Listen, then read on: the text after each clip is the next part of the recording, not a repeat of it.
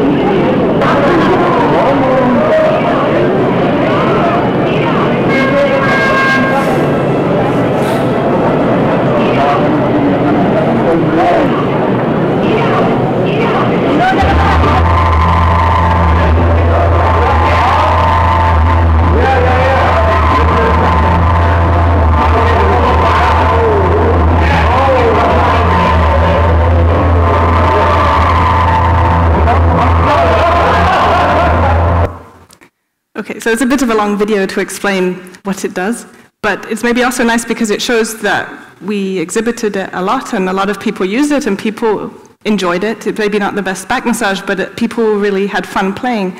And when we made the project, one thing that we thought about was, what if people want to have one then as well?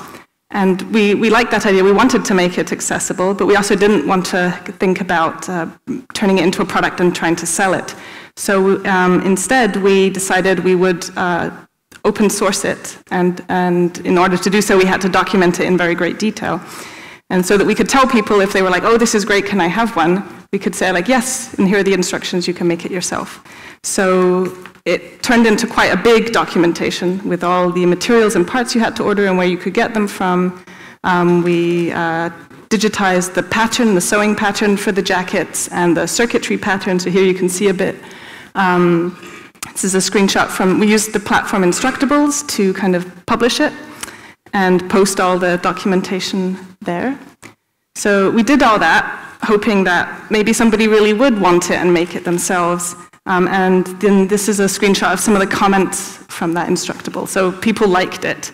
But on the other hand, nobody really asked any detailed questions about how was that connection made, or nothing that was indicating somebody's actually trying to make one for themselves. So for us, this Massage Me project was very much about getting what we wanted by having a need and then working out, and for the first time also for us, figuring out how can we use conductive fabrics to make soft buttons and hack electronics to make an interface that we wanted. So we then, like this idea of like getting what you want, that's kind of what it was about. And in order to get what you want, so for other people to get what they want, not what we wanted, we started a website called How to Get What You Want, where we basically documented more kind of smaller parts of the project. So Massage Me, we documented like the exact how you make this project. And here we kind of started to break down our work and post like little tutorials on different things. And in particular, a lot of the work we did was kind of exploring conductive materials and traditional kind of craft, textile craft processes like knitting and sewing to make sensors so that you could capture kind of actions from the physical world through fabrics and digitize those values, so to make textile sensors. So this is just a video now showing the kind of work that's documented on that website, the How to Get What You Want. So we also have kind of circuit illustrations and step-by-step making instructions, and then videos that kind of document. So here you can see this is not a final project. These are just kind of little demos showing possibilities of what you might do with this is a comparison right now between a commercial bend sensor on the left hand and a fabric bend sensor that you can make yourself, and then also showing it works underwater. And for us, it was also nice because a lot of the work we do in realizing our projects doesn't end up in a final piece, and still it's nice to find a way to share all those little prototypes that you make.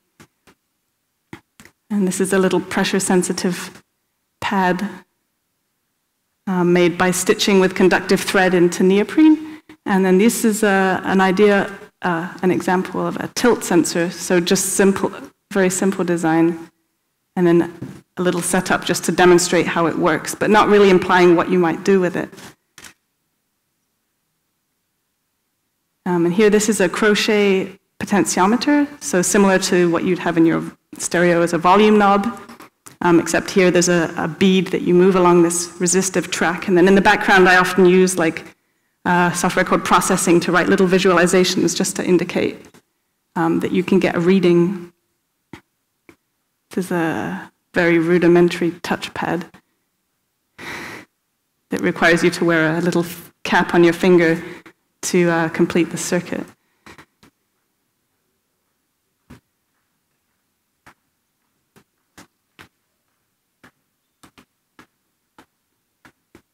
And I'm showing these examples because afterwards I'll introduce a few projects that made use of some of this work. The previous one was a pom-pom made with a resistive yarn that when you squeeze it, it becomes more conductive. And then this is the same yarn, so instead of squeezing it, you inflate a balloon inside of it, and then just a little light on it. So the more stretched it is with the inflated balloon, the more power can flow and the brighter the light becomes. And actually there's sound on this video, maybe not. But it's nice because you hear the air coming out of the balloon and the light getting dimmer. It's a nice effect. But, yep. So those were just some examples of what we document on the website. And again, I also still use Instructables. And then I've picked this one example out of this tilt bracelet. So it's a very simple design. It's a metal bead strung on some conductive thread with some petals around around it. And when the bead swings and makes contact with them, it's basically a digital switch. And so this was posted on Instructables, and then these were the comments that it got.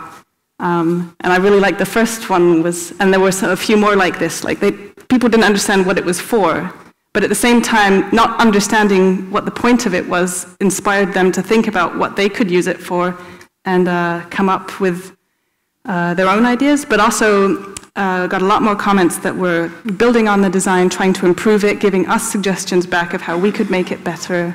So in comparison to the Massage Me feedback, which was just very positive, but not very engaged, this was really nice.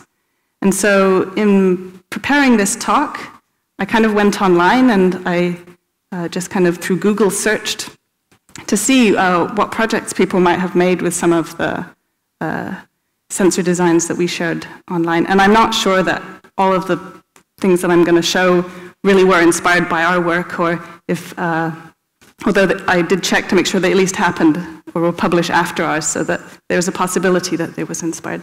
This was done, it's called I'm Blanky by Studio N-1. And it's basically a whole array or a whole blanket covered in these tilt sensors. And they've improved, or they've changed the design. So instead of having to have 6 separate contacts for each petal, they've put little resistors in between. So they can just measure an analog value based on where the bead is. But then they've got a lot of them, and they're collecting all the data from all of them. And on the website, they say it's to monitor people when they move in their sleep. So I'm imagining you use it on your bed. And then on the bottom right-hand corner, they have a video online. But you see they've actually then got kind of a representation of the blanket in software. And when you shake and move the blanket, you can move the digital representation. And also, it's very beautifully done. And then this was another example, which was, I thought, also nice. This is done by someone at the Fab Lab Waag in Amsterdam. And it's just redocumenting a design for the tilt sensor that I did, which I also thought was very nice. People remake something, and in order to reshare it or share their changes or appropriations of it, they redocument it and share it, which was nice. And here, in particular, she's kind of, I like the way she's indicating, or he, the positive and negative legs of the LED by making them different shapes. And another project that I found, so this wasn't in the video, but this was a design for a stroke sensor. So it's like a switch with conductive hair, so you can make fur, and when you stroke over it to interact with it, you're basically closing switches. And this, they referenced back to our site, and this is actually how I found the project. And what was nice here was that they did a whole study looking into picking up on our design. They started to look into different materials and also different aesthetic designs for this sensor. So at the bottom, there's a few of their prototypes. They were interested in, making they call it a kinetic garment. So they've got a whole variety of sensors that can be interacted with on the garment, and then they've got motors and I think some other forms of creating kind of feedback. So they call it an ecosystem of kinetic interactions. But yeah, just to show, like, somebody then picked up on the design and iterated some more and shared it back. And then this was another project I found using this idea of a tilt sensor. And so not tilt sensor, the stroke sensor, so some of their initial prototypes on the left here. And these were actually 3 dresses, or this is one of 3 dresses that had been designed for an opera piece by some students at the Art University in Bremen. And I didn't quite understand the whole context of the piece, but you see in the video, you see someone kind of hugging the person wearing this dress, and why them interacting with the back of the person with these sensors, they're able to hear parts of the opera through the garment. And then this is just the last project that I was actually commissioned to do from Ian Danforth. because he saw my Instructable, that little square pad where I was pressing and showing that could get location and amount of pressure. So he's building an open source robot, and for that robot he wanted an open source robot skin that's similar to human skin, can detect where you're pressing and how hard you're pressing. So I worked on that, and in the picture you can just see, so it's built up of 3 layers, a kind of a row and column grid with a material in between that can sense pressure, and it had to be stretchy so it could fit nicely over the arm. And then I made a little visualization, just like a heat map, so you could tell where and how hard you're pressing. So yeah, those are some examples of how publishing not finished projects, but kind of little bits and pieces of projects I had the experience was more inspiring to other people for what they could then use it for themselves, because I also very rarely go online and find something and remake it exactly the way someone else has done it. Normally you're going there and you're looking for parts of a solution or parts of a problem that you have, and you find it as a part of someone else's solution. So a lot of the work I showed just now was also mostly textile and electronics. And the title of my talk is also titled A Kit of No Parts, but this was the title of my master's thesis, where I decided I wanted to go away from textiles a bit and see, does this same approach of combining crafts, other kinds of crafts and electronics also kind of result on more diverse forms of materiality in electronics. So the subtitle was Recipes for Materially Diverse, Functionally Transparent, and Expressive Electronics.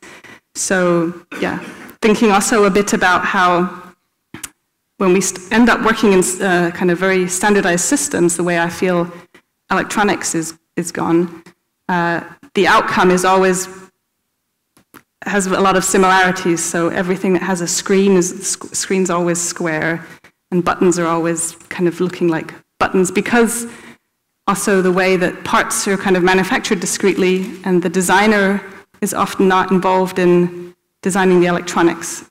So this kind of division of labor. And then construction kits are also kind of built on this idea that they're there so that you can iterate and try out stuff, but also they're not intended to become part of the final form. And then thinking about how craft is a process where you're really trying to engage with the material to work it into its final form. And so combining these processes and materials to build this in this kit of no parts. So just some images to show, again, this process of exploring. So using gold leaf to try to make conductive connections, carving. So first painting a wood with a conductive paint and then carving away to create circuitry, or casting, or being able to apply circuitry to existing objects such as seashells, or sculpting something and then applying it, so more three-dimensional circuitry. And then here are just some more examples. And one of the more detailed explorations I did, but that's come in another slide. So again, this process of kind of documenting little bits and kind of preparing it to be shared. And again, a website to do so. And this time when I designed the website, I really wanted it to be kind of like a library where you could come at it from different angles. You could be like, I want to paint a circuit. So then you could click on the recipes category under crafts and painting, and you would find everything that could be painted. On the other hand, you could say, I want some kind of output, so I need to actuate something. Then you could click on the actuator category, and you would get something. So like here, someone clicked on the actuator category, and then they said, I want to make a speaker. And then by clicking on the speaker, they ended up on this kind of tutorial to making paper speakers. And maybe another good thing to say is, I'm also, of course, inspired by other people's work. So I also, first thing I try to do is always reference where I'm getting my knowledge and inspiration from. So these speakers were inspired by work from Marcelo Coelho and Vincent Leclerc.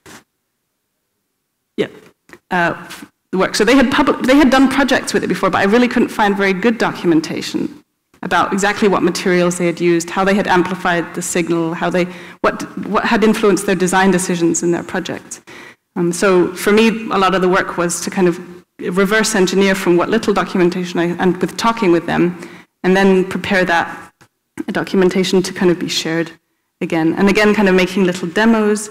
So basically the idea is that you don't have to wrap wire around the cylinder to make an electromagnet. You can also make a spiral into the surface. Doesn't sound that good. But this is using copper tape on a piece of thin veneer wood. And that's just a little magnet. So the way a speaker works is you have an electromagnet with the audio signal going through, and then you have a permanent magnet. And so the electromagnet is attracted and repelled, which moves the membrane, which is the material that it's mounted on. So this is tissue paper.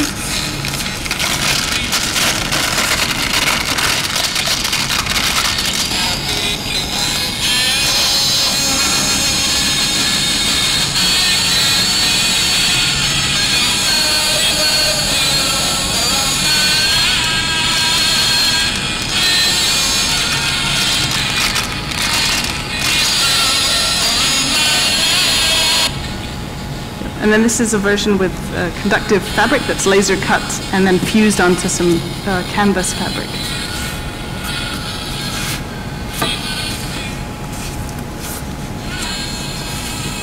And the audio is coming from quite a bad sound source. It's actually a greeting card.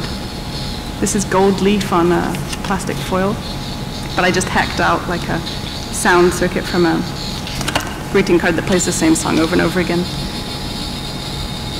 And this was conductive paint. No, this is still the gold leaf. Yep. And then also trying out different shapes. But so, again, showing a bit of the documentation of the speaker. And then, again, for this talk, I went online and I looked around a bit to see what work I could find. And this is a project done by Jess Rawland with people at CINMAT, so the Center for New Music Technologies at Berkeley. And this I find very nice work. So first of all, I think we're inspired just simply by the fact that I was looking at making speakers in a plane with paper and copper tape. But they looked at the design, and it doesn't have to be a spiral anymore. It can be kind of a repetitive, so creating loops to create kind of a magnetic field, stronger magnetic field. And so then some geometric patterns, but then also very abstract kind of almost like drawings, and just integrating this kind of shapes into it. And then I think she's a composer musician, and so she's made these panels that are covered in these copper kind of speaker drawings, and she performs through them as the audio source. And then this is a project by Carla and Pien at V2 in the Netherlands, and they also were inspired by the paper speakers and tried to translate it into knitting, and found that they don't even have to try to create a coil shape at all, basically just by creating lines of the way the wire, so an insulated wire, how it loops around and creates like lots of little magnetic fields that probably somehow merge together to create a knit speaker. And then she made a little hoodie scarf with the speakers in the ears, so kind of like headphones. And then this was something I thought was just nice because it was on Instructables again, but someone actually posted back on the paper speaker Instructable that they had also made their own pair. Doesn't sound that great, but it worked for them. And then just to kind of finish off my presentation, I also wanted to say that it's very nice to be able to interact with the community and feel like it's a back and forth. I'm also now inspired by seeing other people's projects with related work.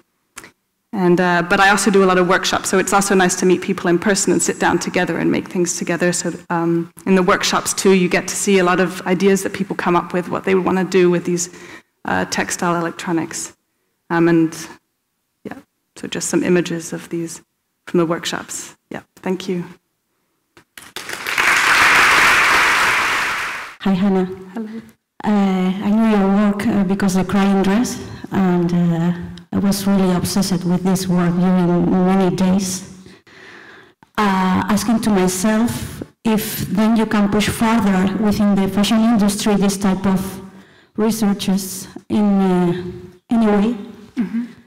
I don't know, when I think about market and wearables, it comes to me Stella McCartney and Adidas, for example, this type of combinations. But I think that this type of approach, it's much more interesting, much more collaborative. I think that it comes with other different types of approaches of how textile and electronics can interact in new type of markets, but still it's like quite difficult for me to understand how can you push further this type of prototypes to start new lines of I don't know, researches that they can insert within the real industry. This is one question. And the other one is for you, which is the main fact that the main important fact that technology adds as a value to fashion? Good questions.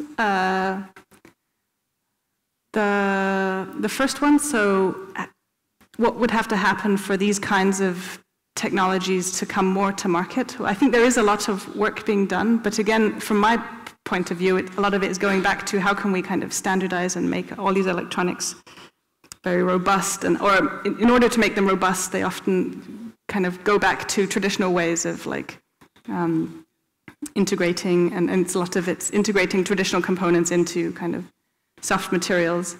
And I think that is happening slowly in academics and in industry. I know that Philips has brought out like a medical pad called Blue Touch, and you wear it on your back, and the blue light helps against back pain. But they've been soldering LEDs onto woven materials, and yes, and their challenge has been how do they mass produce, how do they set up a workflow for making like a lot of LEDs on woven fabric. And what's nice from my perspective is that you don't have to consider mass production. You're very free in all the different possibilities that you can come up with ways of making things, because you don't have to make a lot of them. So you can do it by hand, or you can, yeah. And then with the fashion industry, what technology has brought to the fashion industry,